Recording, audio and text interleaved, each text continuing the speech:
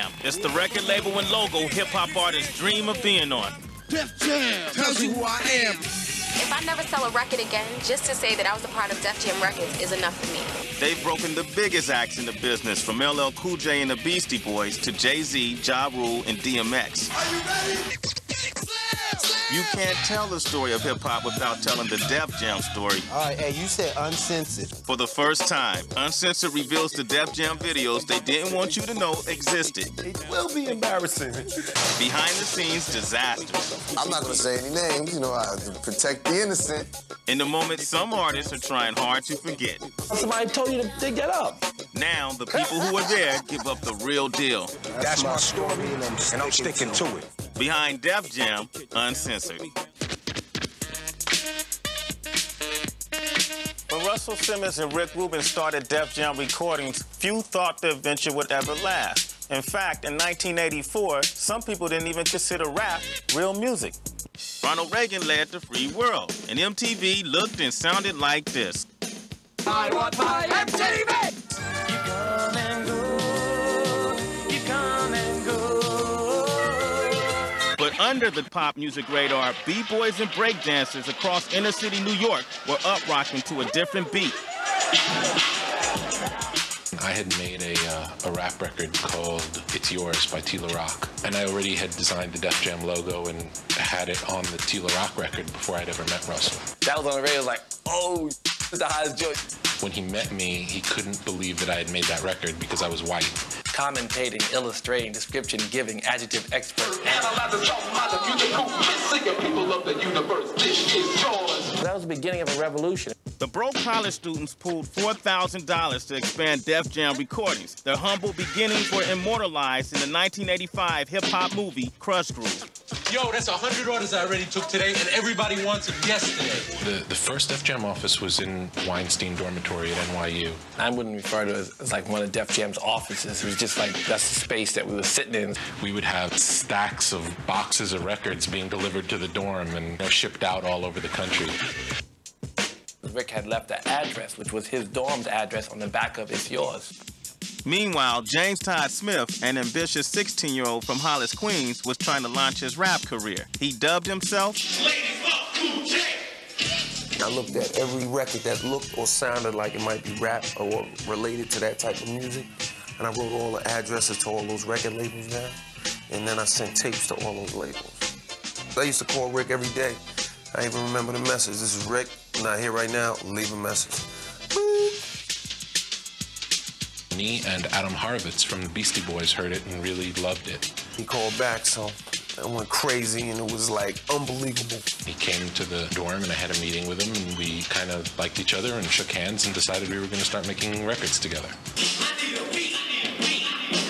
That was our first Def Jam release. It was not done through no major label. It was independent. We put it out with the Burgundy label. Def Jam's sophomore signing was a trio of Jewish punk rockers from New York. If a pirate had a Def Jam shirt, she'd be hard on his ship. In just a few months, hit singles from LL and the Beasties brought Def Jam's street credibility barreling into the boardroom.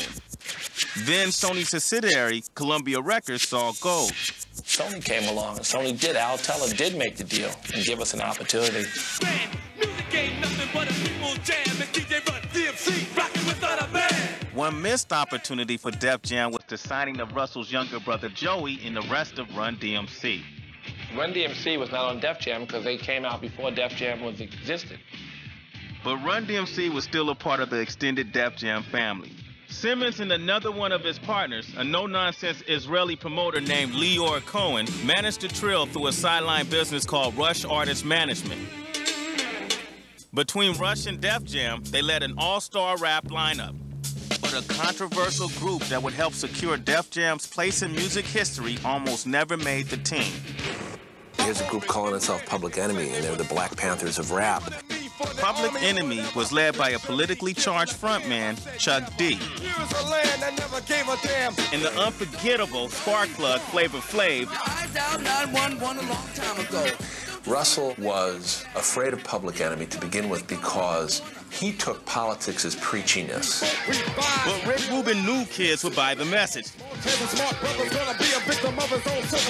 We was introducing something to the music business that was totally new to everybody there. Public Enemy's style, message, and makeup would leave an indelible mark on hip-hop, spawning a generation of politically conscious artists. But at one point, Def Jam considered stripping PE of one of its hallmarks, Flavor Flav. And I just wanted to sign Chuck D, the artist. They just didn't understand why we wanted to have Flavor in the group. Yeah, boy! Flavor was one of the first, hype men. It's cold in the night, so turn me loose. We convinced them after they heard the records and they saw how he basically balanced the group. And so they decided, we'll let this go. Def Jam wasn't above poaching artists from other acts to fill out his roster. I was started off with Dougie Fresh. I wasn't signed, so we made a record called Lottie Dottie and The Show. And those records like whoosh. Slick Rick is the guy who came up with all the rhymes, so it made perfect sense that I would go to try to sign him. I remember we had to go and meet Ricky. Back then, I used to do my little weed thing, you know what I mean? I think somebody put some dust in my weed, so I was like bugging out for a minute.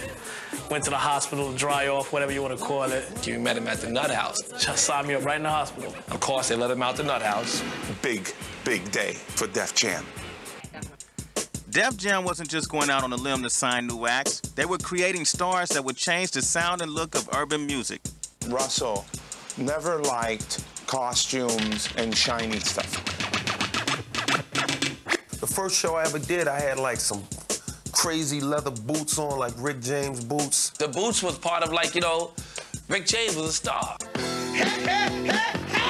We aspired to be stars. Because I had seen Flash and all these different performers. I thought that's the way you're supposed to dress, like that's the uniform. Russell was like getting drunk up in the booth, like smoking, like, yo, your boots, the boots, you're killing me. The boots. I said, you can go home and put on your shell toes now, because it's real. He told me, yo, chill, just dress the way you normally dress. The hat would become LL's signature statement, but he wasn't Def Jam's only fashion play. Slick Rick the Ruler was also developing his high-post style, but even with his growing success, the trappings of wealth were still hard to come by, especially at the last minute. The Slick Rick Teenage Love video shoot was like a nightmare. All I really wanted, I gotta have a Rolls Royce, a mink coat. It's kind of hard to rent a full-length fur coat or mink coat or anything at 1 o'clock in the morning. They got an old Rolls Royce. It wasn't up to date one, but a Rolls is a Rolls. And I borrowed Big Daddy Kane's rope chain. I got the mink. When you watch today even, the teenage video, you probably wonder, that fur coat looks a little ill-fitting. Well, it's because we borrowed somebody's grandmother's fur coat for him to wear. He actually kind of made it work. Talking about Ghetto Fabulous, he was the truest version of Ghetto Fabulous you'll ever see. In fact, I think at several parties later on, you start to see young brothers wearing their grandmother's fur coats. It's one of those things where b-boys create style. Over the years, this hip-hop empire has gone through several changing of the guards. The label and its artists have evolved, and nowhere is that clearer than with the Beastie Boys. There's something I really want to talk about tonight while I have the time. I think we can talk to the promoters, make sure that they're doing something about the safety of all the girls and the women that come to our shows. Make sure they know and understand about sexual harassment. Let's stop the Calv Avenue on the DJ. I think the Beastie Boys probably forgot about their whole history. Our #1 band will have an inflatable phallus that will rise at the end of each show. I believe it was Adam Yauch's idea, although I'm not sure. The penis was just like the... That's stage prop. I don't like using the word penis. There was a discussion about it spurting, but it didn't spurt. We were too broke at the time to have things come out of the prop. Parents was actually hiding their kids because they thought they were a nice pop group. They didn't understand the mindset of the Beastie Boys. The more parents upset, the more we felt that we were barking up the right tree. Coming up, the videos Def Jam never wanted you to see. I didn't have a problem with it. I guess they thought it was too unique. Over the years, Def Jam has created hundreds of memorable music videos. But here's an LL Cool J video you've never seen. I was swerving through Queens, fully groomed Benz, searching for the butters through my Cartier lens. In 1997, West Coast rap videos were flashy and loud. Following his success with Phenomenon, LL Cool J took a chance with the larger-than-life trend. We shot a video for LL Cool J called Hot, Hot, Hot. That was pretty disastrous. The Hot, Hot, Hot video, it was just this weird, foray into like, I don't know if it was hell or what. At the time, it wasn't where LL needed to go. Your car makes me hot, hot, hot. Your shoes make me hot, hot, hot. I like your rocks, rocks, rocks. They make me hot, hot, hot. I didn't have a problem with it. I guess they thought it was too unique, creative. I don't know. Everybody agreed real quickly. I mean, that was a very fast decision that it would not see the light of day. Yeah, I got it right where I wanna. Reality about to creep up on her. I work for them, they don't work for me, so they could do it like that. If it ain't right, it ain't right. And it ain't coming out of this building. Def Jam was prepared for any problem. In 1995, Slick Rick was unavailable for his video shoot for Sitting in My Car. Sitting in the car, they dissed me. Well, he was away. He was locked up. I was in jail when he was playing it. We cut, pasted. Put a patch on the person real quick. Quick shots here and there. I wasn't even in the video. They had a guy that looked like me play me. Yo, that is whack.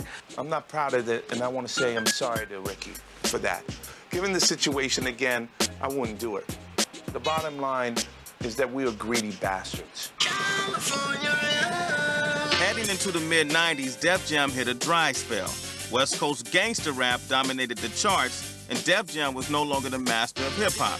That was so dark for Def Jam. No one wanted to give us any artists. No producers really cared about giving us hot tracks. So Def Jam was willing to experiment. This was the case with Method Man's Grammy-winning record, You're All I Need. Method Man is this hardcore dude. He didn't want to get this soft image by making this love song. I wanted to do it as a record, but I just didn't want to put it out as a single. Legend has it that Lior had a conversation and made him an offer he couldn't refuse. I told him buy me a car, but I didn't use the money for a car. I think I invested it. And then there was an idea like, yo, we need to make a duet. An unknown Lauryn Hill was approached. Lauryn used to always come to our offices downtown. And I was like, that's it. Lauryn and Meth, a duet for All I Need. This is when the Fugees, they weren't so hot. They didn't sell 100 million records. I walked the idea into Lior, and he's like, Fugees? Who are the Fugees, Jason? It never happened. No, when I think of you, I'm thinking of myself. Mary was like, I love Method Man. I love his record. He's incredible. Could you get me an autographed CD? And then I was like, bingo, that's it. So I ran into Lior's office, and I was like, what about Mary J. Blige? And he didn't throw me out. Mary J. was perfect for it. And it took her a split second to agree to it. And it was a good idea, too, boy, because she I don't think I could hear anybody else on that song. You're all that I need, I'll be there for you. If you keep it real with me, I'll keep it real with you. I knew Meth and Mary was gonna be a big spinner, and when it came on the Jukebox Network, I knew a lot of people was watching. In 1995, struggling independent producer Irv Gotti used that video to get his foot in the door at Def Jam. I was with my group, Cash Money Click, and we had a record called Get the Fortune. I got your mind wide open and your whip pushed back to keep it coming. I used to sit at home and I used to watch the Jukebox Network, and every time I seen Meth and Mary, I would order Cash Money Click, Get the Fortune. We had the number for like every city. So we go and we jack the rock. And it cost me thousands of dollars, but I didn't care. I just wanted to get in. And at that same time, Def Jam was searching relentlessly for a star to lead them back to the top. All I did was try to find that needle in the haystack. All I wanted to do was sign a star. So I'm sitting in the office and I'm watching the box, and all of a sudden there comes this wonderful black and white video. And there was this kid rapping with the biggest voice I've heard since Chuck D. The skies, I'm a shadow with red eyes, I stay hot.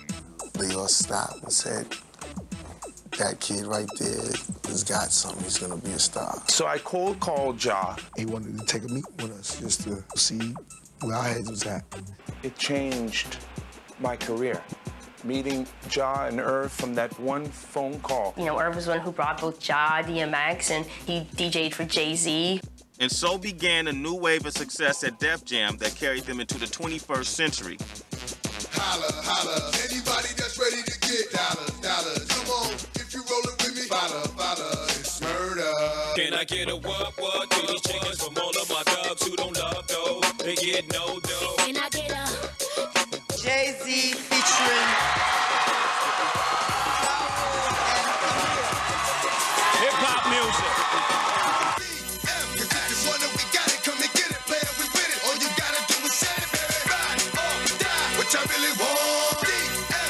Where my dogs at? We right here, dog. Where my dogs at? Right here, dog. Where must I go? In 1998, DMX's solo debut video, Get At Me Dog, may have been too real for MTV.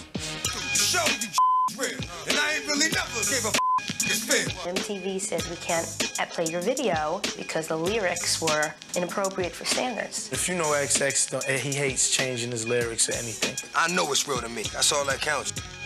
No, for real, that can't. I'm like, X, you gotta flip your lyrics. Music stays the same, just flip them. And he's like, no, man. That's why I'm spitting what I'm spitting. That's how I'm living, Doing what I'm doing, you know what I mean? Getting what I'm getting.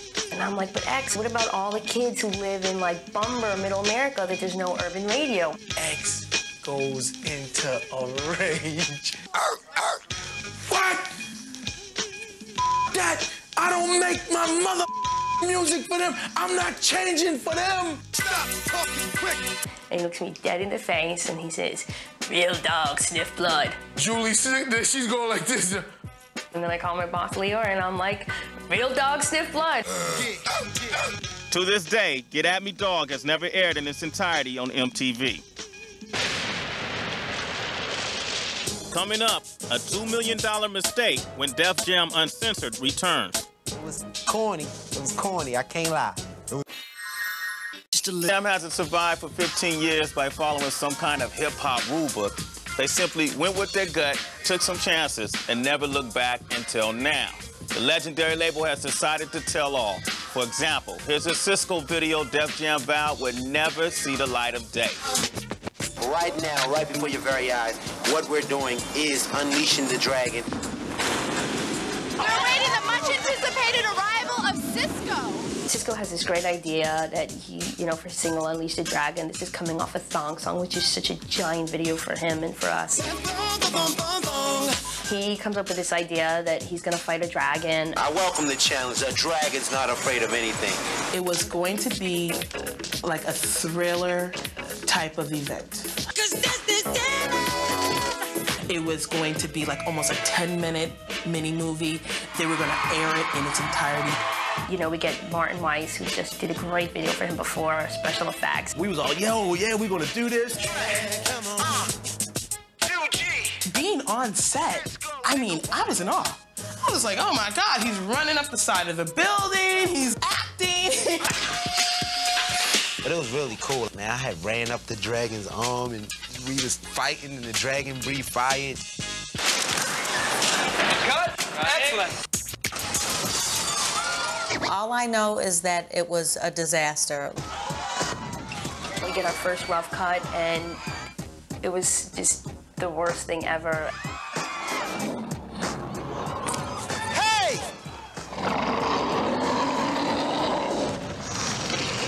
What do you think you're doing? Coming up here scaring people, stepping on cars. Who shot what? At the end, it just looked like Puff the Magic Dragon, and it just looked nuts. You hear me? Yeah, I can't lie. It was corny. It was a little corny.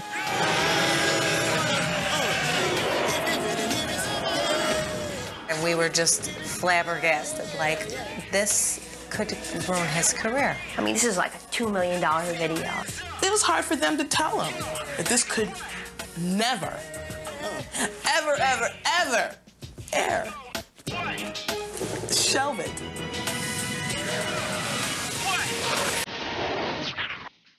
More than one Def Jam shoot has gotten a little out of control.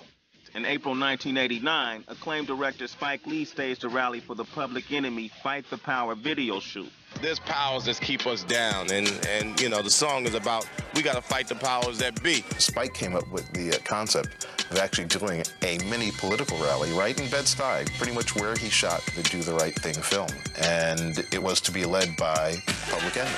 When we got out there, it was early in the morning. It was like 6 o'clock in the morning, and you seeing like sea of people, and we were like, whoa. And to everyone's amazement, the sea of people transformed the stage rally into a real-life rally. Let me see somebody put up a fist. We started doing more and more takes of this. More and more people just coming out of the woodworks. There had been a parade through Brooklyn. Al Sharpton showed up. When you're dealing with this many people, you're always going to have some sort of problem as far as crowd control. There's no need to rush. Won't rush anything. Everybody's going to be in the video. Maybe next year we can put one of these things together and go down to Wall Street and see if we can get some money. It took the vibe of the street, and it just took the sheer energy of Public Enemy on stage and put it in one video. An estimated 5,000 people joined Public Enemy that day to fight the powers. We got to fight the powers that be. Just a job that Spike did in terms of setting up the imaging of Public Enemy with banners and signs, don't believe the hype and fight the power. It was visually like nothing we had seen or even have seen since. Macadocious, atrocious, and pocious, boy. Def Jam's never been afraid to try something new. And in the mid-90s, they were desperate for a rap act that could compete with the West Coast hip-hop scene. Just so you know I'm coming at you. I guess that's part of the game. In 1994, Russell Simmons was convinced he'd found the sound to do it. Russell Simmons was pushing big time. The new trend, not gangster rap, is going to be horrorcore. Well, who brought that up? Why didn't they bring up hardcore? Horrorcore is gonna be it. You see him another time. Horrorcore is gonna be it. And he said it's gonna be kind of like Ozzy Osbourne meets Onyx. We went ahead and we did a story on it, just in case this was going to be the next thing. The Flatliners, who say they are the creators of this new trend, recently released their debut single, Live Evil. The video, which does not air on MTV, features hip-hop mogul Russell Simmons' nephew, Redman, rapping from a noose. Oh, Jamel, that's my nephew. When we got the video for the Flatliners, I was just like, this is, I'm sorry. They've got Red Rum, murder spelled backwards, and then they had another guy who's literally rapping from the grave, you know? He's like 6 feet in the ground. You know, it was weird because they actually had rhyme skills, but I think they were looking for a gimmick. And I'm like, I just don't know if black kids are gonna like this. As far as rapping from the grave, I'd rather deal with the living instead of the dead. Nobody felt like anybody wanted to hear sort of like devil worship. It was the makeup, and it was nuts. It was Russell's nephew. What do you want to do? We had a lot of whack joints, and I wasn't the only whack joint. I still think the record's all right. I'm just how bananas I am. But Def Jam always seemed to bounce back, gaining intense respect inside the industry. The tough part was staying out of trouble.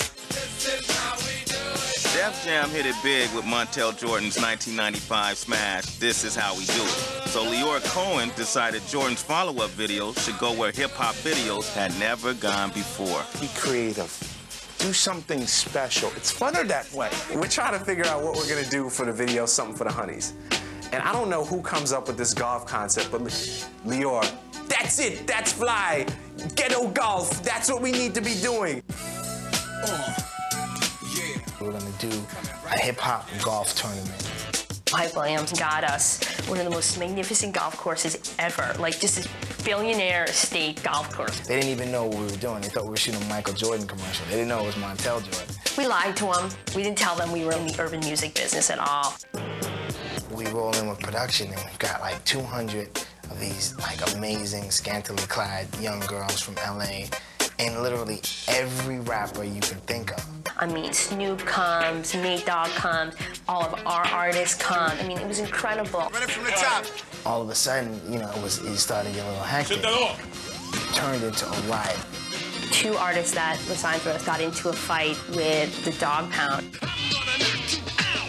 And the undercover security guards start pulling guns, you know, telling people to get down on the ground. And I remember seeing cars being crashed and bottles being broken. And we spent all this money on this magnificent golf course, and they threw us out. And they had to shut down our video. Most video shoots are uneventful, even boring. It's like watching paint dry on the wall. It's just, you sit there and wait. But one Def Jam exec got more than she bargained for on a shoot with Redman. Do I have to tell that story? All right, so we're on the set of Whatever Man. Whatever. It's the video, him and Method are the Blues Brothers, and we're on Randall's Island. So we're in the trailer. I think I was changing. I had some shorts on.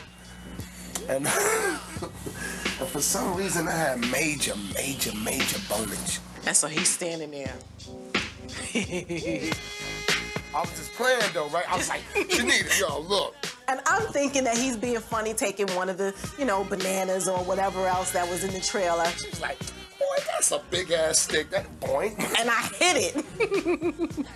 And it bounces back at me. And I'm like screaming like, ah! So, yeah, I hate that story.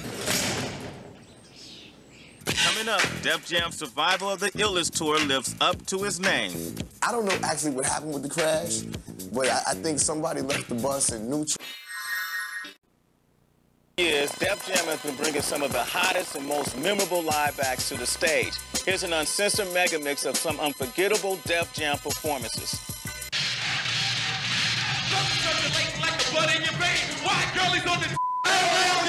Don't stop, come on, and let me see it drop. Get down, stop. You gotta fight for your right to party. Straight and narrow, your soul gets cast. Good night.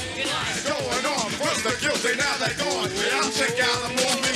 Now, artists that come through with the force, of course, and make the front cover of the source. Being searched with the pen shaking your crew individual. Don't have the iron horse about to burn down the terminal. Some of my man to cow, hit me now. Debate me now, they can't forget me now. Check it out now. Check it out now. Check it out. My mind's on the rhyme, ain't a damn thing funny, getting money. Like nobody does, nobody does. When I play, your crew, damn it. When you wear roast your wrist and slow the shit, more O's than you know it shit. That's my women, if you with me, you with me. I'm talking about good living, are we here, you with me? Can't make it than me, but I bet you keep telling you better than me. My doors go strong, your doors go strong, and then we go shut down.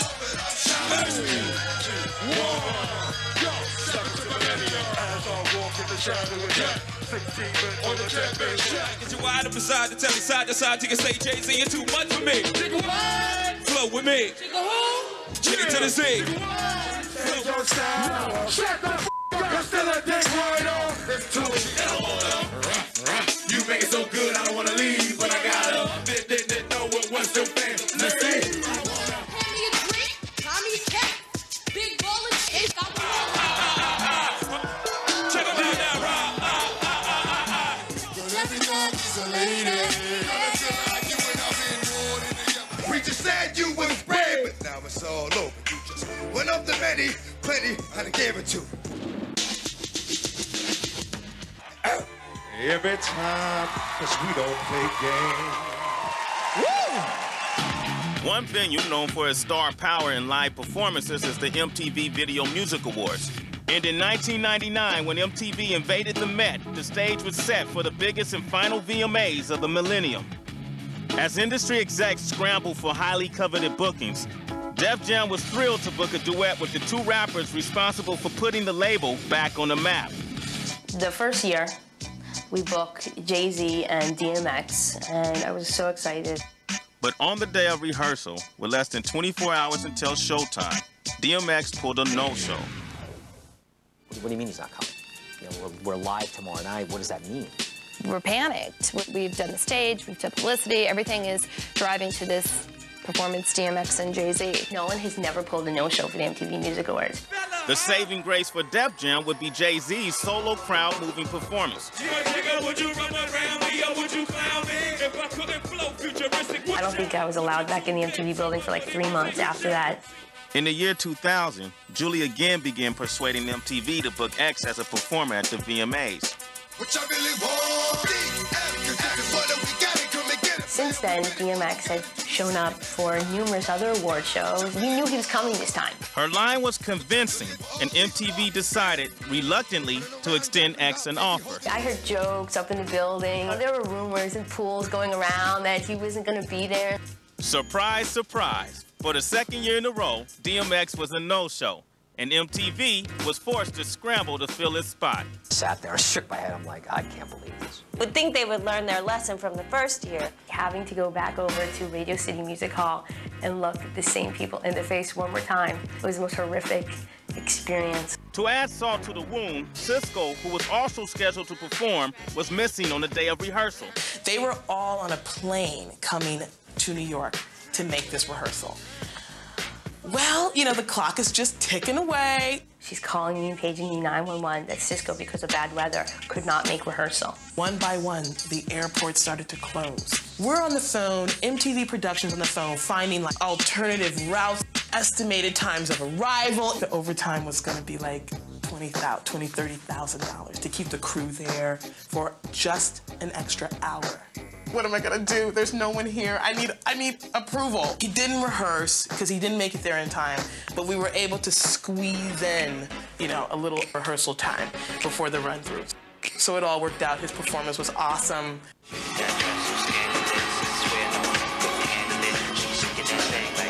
And, you know, I kept my job. Though absent from the VMAs, when present, Darkman X performs with an intensity and passion that one night on tour almost cost him his life. The Hard Knock tour was like, they did like 50 shows in like 58 days, which is unheard of in touring. X performed a half-an-hour set by himself, no hype man. X just doing his X stuff, and he's sitting there dripping wet. I mean, if you've ever seen him perform, you know that it's like he gives everything. I want to hit everybody, but I want to hit everybody. I don't want to have my man hit a few people. I want me to hit everybody. Where my dogs at? Where my dogs at? Must I go through the show? He's all over the stage, and he has asthma. He comes off stage and collapses, having an asthma attack. I believe they put him on a gurney, and, you know, we're going to take him out. During Jay's set, they do a song called Money Cash Hoes, where X is obviously featured on the record. More money, more cash, more money, more cash, more. So X is in the back, they're trying to talk him into going to the hospital. He's like, I'm not leaving, I'm not leaving. So he just like took the asthma pump and just like, you know. So all of a sudden, out of nowhere, you know, he growls. And the crowd just went bananas. He told me he would probably rap to death. After years of live performances, if there's one lesson Def Jam's learned, is that anything can happen on tour. Oh my God, the bus crash. That was my bus, actually. So the tour buses pull up, all these guys get out. X gets out with his pit bulls following him. I don't know actually what happened with the crash. We're all just talking and everything, and the bus just starts going down the street. I think somebody left the bus in neutral or something. It rolled down the hill. And no one's really noticing because they just figure somebody's driving the bus. And then it just like crashes into a brownstone. Damn, you should have caught it. You seen it? You caught it? What was it? We had it on camera, surprisingly. I don't even know why. And then my publicist calls me. She's like, oh my God, we just hit a building. You know what's ill? It probably was one of us because I'm not gonna say any names. It's got all the modulations going on. The seat rises, goes up and down. Who knows who's behind the wheel of the bus and left it in neutral, you know? And when touring abroad, Def Jam learned early on that a cultural misunderstanding can lead to a very heated situation. You're watching MTV Europe. The Paris concert was, we had a sold-out Beastie Boy Run DMC show. I think that was the first time that, like, any of them had been in Europe. We was performing Walk This Way when was the fight break out or something?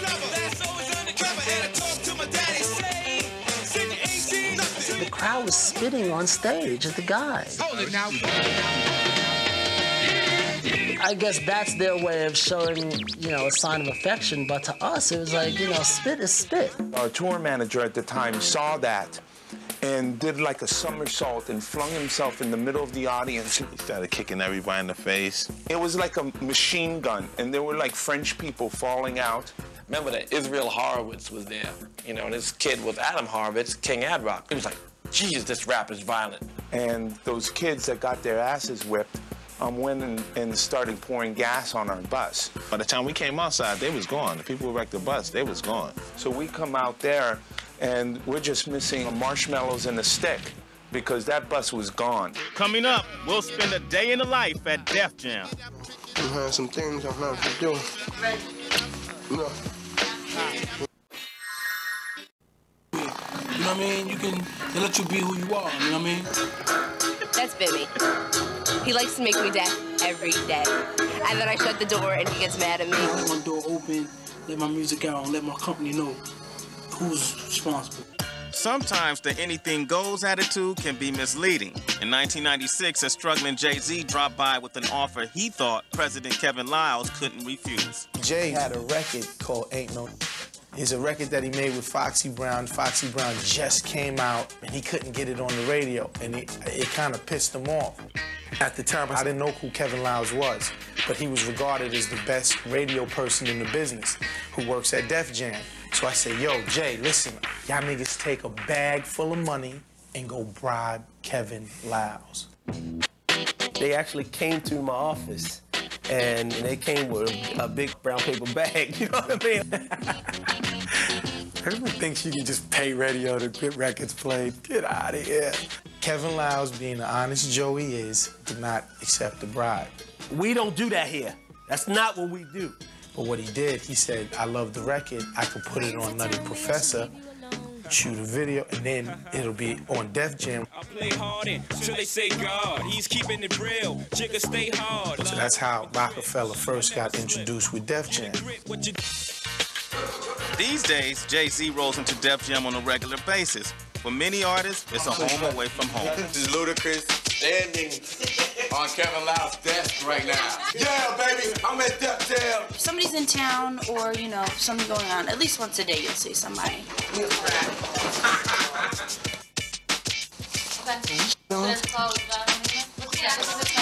Relationships between artists and execs are tight, like family. Everybody jokes about everybody around here.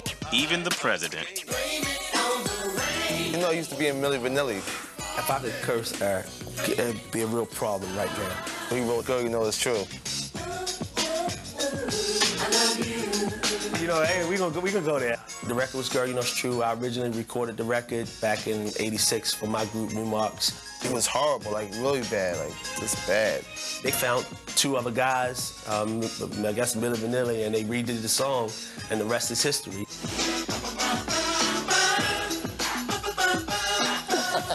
Wow. They're not here no more, Eric. I'm still here. We're gonna be all right, all right? 7 million. 7 million. It doesn't matter where you came from. Def Jam gives the hungry an opportunity to grow. Def Jam as a label is probably, to me, the best label on the planet because everybody that's in Def Jam has came up through the ranks. I was just an intern, and, you know, 9 years later, I'm sitting here as the president, so, you know. If Def Jam was a place where an intern became president, why couldn't today's intern drop the next hit album? And that's my music playing in the background right there, you know what I mean? It's a blessing how I got a job up at Def Jam. What? I'm on the low, I'm an artist. I'ma take over the whole market. My freestyle straight retarded. On the future, look out for me. Peace. I don't even like calling them employees because they're my partners. I have right now at this company at least 5 people that are way better than me. Way better than me. Everybody loves Leo because you need that pep talk, you right there, boy. And it's like that voice is more recognizable than mine, Chuck D's, Busta Rhymes, any of that. When you hear Leo, you know it's Leo. You guys are running amok. Everybody in the Def Jam family knows that voice. The competition lies in who does it best. Don't make me waste my money on you, you little mother. I want you to go out there and be fabulous for these people. I think it's hysterical. We're going to take rap music to another level. Where are you going? I have like real life stuff. Could you kibitz with me? Yeah. I swear to God, no, seriously. Okay, not gonna use that. Some call it a university, others say it's a cult. I'm not gonna say it's a cult, I'm gonna say it's culture. A culture that breeds intense competition and camaraderie that follows them from the office into the studio and on the road, as Uncensored found behind the scenes of the Hard Knock Life tour. If people didn't realize it, backstage it was like chaos. Oh man, we had like a war. It was like Rockefeller versus Rough Riders. And they were, you know, kidnapping members from each other's groups and holding them for ransom. DMX and them, they would kidnap Dame Dash and call Jay and be like, yo, Jay, we got Dame. What do you want to do? Yeah! We have fun. When you get a group of artists together like that respect each other, not even necessarily like each other, you know, it's got to be a respect thing. Everybody can fuse together and have a good time. I get you back, though. Trust me. It's kind of like being in the NBA, like, you know what I'm saying? I'm playing already, you know what I'm saying? It's good to meet you, dog. I can just tell you that the whole experience at Def Jam, the whole beginnings till now, has been an amazing ride. Not just a record company, but it is an institution. I'm the pinnacle, that means I reign supreme, and I'm notorious, I'll crush you like a jelly bean. I'm back. My name is LL Cool J. That's 2 L's, a capital C, and a J too. When I was in the 4th grade and I'm Bad came out, I knew like every word to that song. Rabbit out the hat, pulling afro tricks, Afro-American, Afro. We're big now, I guess. Get a picture of that. Put that back on there. This is how you can pick up girls. Jad, tell me the first time. Oh, Russ talk about the clothes. Yeah, you got the logo? You can see my logo? Do you have my logo in here, man? No, he's making an Italian version, though. He's doing Italian platform. That's a smaller cut.